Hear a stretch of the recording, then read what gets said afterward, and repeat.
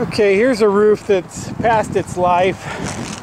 If you look, you can see the composition is just decomposing, crumbling.